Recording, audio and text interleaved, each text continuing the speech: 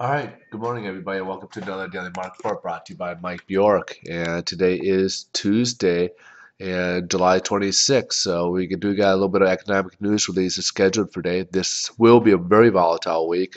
Some on the economic news releases, and of course, the biggie that everybody's watching is the debt ceiling. So let's take a look here, see what the releases are.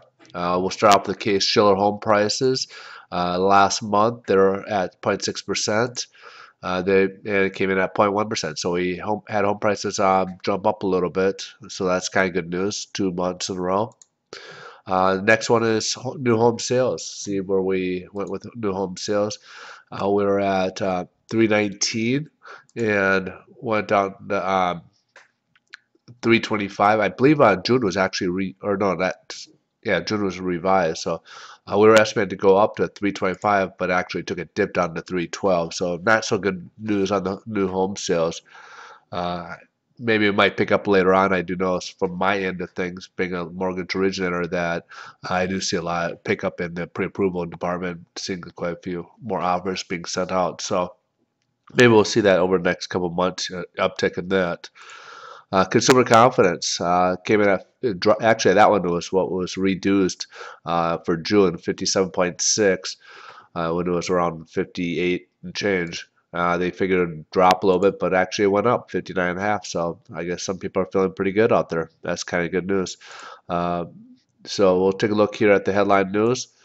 Stock market's down this morning, and that's all because all eyes are on the debt ceiling crisis.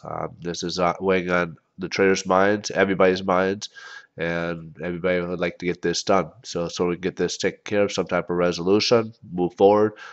We can get this volatility out of the market. So let's take a look at the interest rates and what bonds are doing.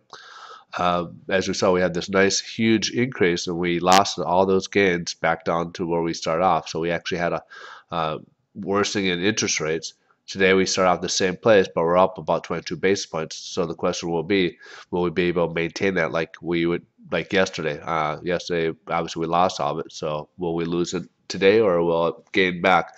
So essentially, what you're saying here is the traders are pricing in a default and worse grading for our system. So they're automatically trying to price that into their trades, and that's what we're seeing. Higher interest rates and obviously lower stock market. So it's important to get this resolved. So, uh, but that's the news for today, and I'll catch you tomorrow. Meanwhile, if you guys are looking to buy a home or if you guys are looking to refinance, check out my website at CaliforniaMortgageTips.com, and there's a lot of great reports on there. Hopefully, I'll hear from you guys soon. You guys have a great day.